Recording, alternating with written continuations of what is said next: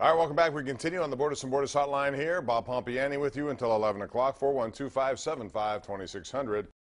A lot of different tweets also that came in. Gene P. says, KD Pomp, why don't sports media come out against NHL goonery and bad officiating like we saw with the Wilson hit? Have you not watched my Twitter line, Gene? I've been all over this for the last several months, going back to maybe last year, but look at my tweets if you don't think I'm coming down hard. I think Mike Milbury's is a disgrace for some of the comments he makes. Again, just check my Twitter line. You'll see what I mean and what I think about it.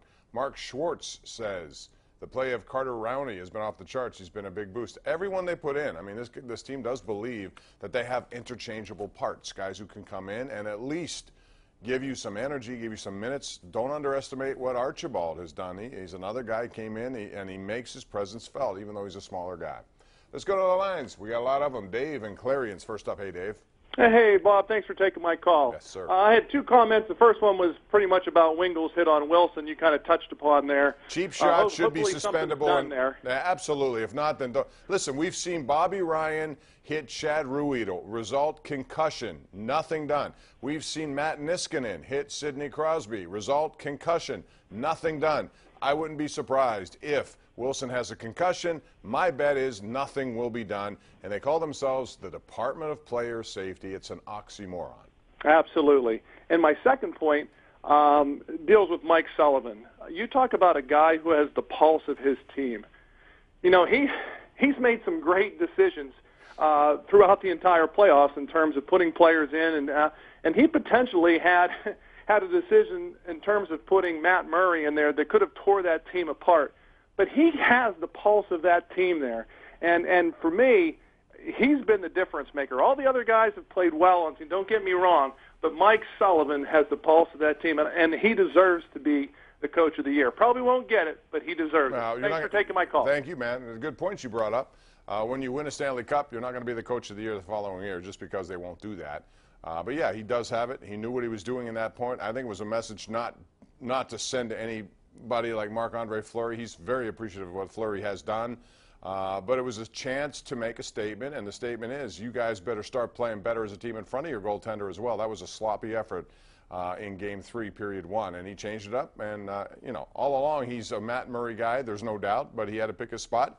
He could have done it after some previous losses when Murray was available, and he chose not to do that. So, you know, bottom line is he knows what he's doing, and I agree with you. He has the pulse of the team. Let's go to Bill in Denora. What's up, Bill? How you doing? Hey, Bob. The first caller hit right on the mark, and same as you.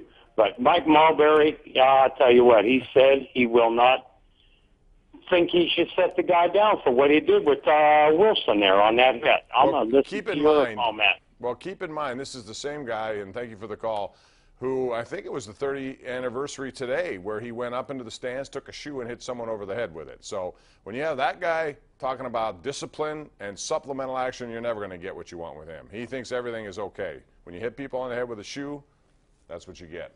Let's go to Ken in Clearfield. Hey, Ken, how you doing? Hey, Bob, how you doing? All right. Hey, I think Brian Rust makes a great difference in this on this hockey team. No I question. said that a long time ago. Thank God he's healthy. I hope he stays healthy. And I just think the team played great today, and I think they're going to win it Tuesday night. I think that's going to be it. Thank you. Well, here's the thing, too.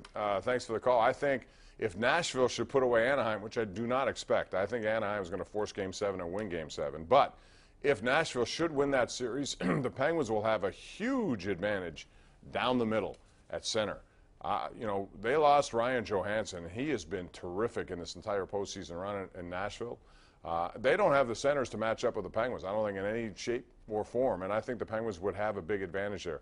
I think the Penguins, as I said at the beginning of this, I believe they can win it again and become the first team to do it back-to-back years in 20 years. And then you know, with all these injuries starting to pile up, you wondered, but boy, they've answered every time you think maybe they're done.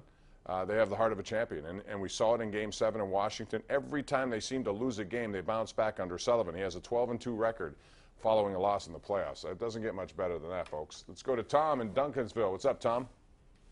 Yes, Bob. I just want to say that the Penguins played really well today, and I want to bring up the hit there late in the game. I mean, that should be a suspendable hit. He put his elbow out and really cheap shotted him. Yeah, I agree. And it was 7-0 at the time. There was no reason to do that unless you're just stupid. And I think Tommy Wingos was stupid. He has 0 goals, 0 points in the playoffs. So maybe this is what he does. But if they don't do anything, then just, you know, I would blow up the entire department. It doesn't make any sense to have a department called that if you're not looking out for guys who sustain concussions. It makes no sense. It drives me nuts. Let's go to Mike in Southside. What's up, Mike? Hey, Bob, I want to take a bone with you real quick. You said that Sullivan switched goalies to try to motivate his guys to play better in front of a goalie. I think that was part of it, yes. Well, that's kind of an odd way to motivate somebody, isn't it? I mean, No. you take a goalie out of the Why game do they- and throw him under the bus. Fleury should still be playing in the game, and those guys should be playing as hard for Fleury as they do for him. I get that, but the fact is that was his opportunity. You know, they had lost a game previously in this series, right? Right. And they did not switch off Murray. It came after a very sloppy first period, which is why I think the next day they decided go with Matt Murray because, number one, he hasn't played in 6 weeks essentially, and number two, to send a message that you got to get better in front. He put a more physical team. He changed all 4 lines. The message was sent, and it started there. For whatever reason, they played better. So why not send that and do exactly what he did and leave the same goalie in? Because he wanted to make a change to reinforce He's so in love. What is not to love about Murray? He's won a Stanley Cup. Fleury has 8 wins in his playoff, and the reason they're there to this 9 wins in his playoff. And I've been is saying the because same of thing. Fleury. I've been saying the exact same thing. My preference was to go to Fleury, not because I didn't think Murray couldn't do it, it's because for what you just said. However, he made the move. He should be credited. It worked. They won that game, and now they won today with ease, and he got a shutout. What's not to like? There's nothing to criticize here. It's all working. Line 4 we go. That's Sharon in Waynesburg. What's up, Sharon? Hi, Bob. Long-time listener, first-time caller. I Thanks for appreciate taking that. my call. Thank you. You've already touched on what I really wanted to talk about was that hit on Wilson. I think that guy should sit the next game. I mean, that was terrible. And how about the play of Ole Mata? I think that should be recognized as well. Oh, no question. And that's going to be one of our topics tonight on the #1 Cochran Sports Showdown, 11:35 on KDK, with my panel of Tim Benz, Andrew Filipponi, and Chris Mack. And we bring up the question, why is he so hated at times in this town? I don't get it. I mean, this kid has done he is the nicest person you're going to meet, #1. He's only 22 years old, #2. He's gone through a whole litany of things physically, from cancer to shoulder surgeries to you name it, he's had it. And yet all he does is produce in terms of being a steady blue liner. He's not going to, maybe this is the reason. Maybe it's because people don't see a big physical defenseman. People don't see Chris Letang or Erik Karlsson in him.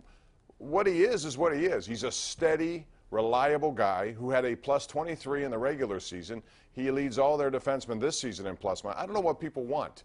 And now, you know, he put a couple of shots, got 2 goals in back-to-back games. So, but yet there's this feeling out there among some that every time if he makes one little mistake, it's, oh, he's slow, get him out of there, he can't play anymore. Don't understand it. 412-575-2600. We got to take a break. Back call with more calls right after this on Pittsburgh CW.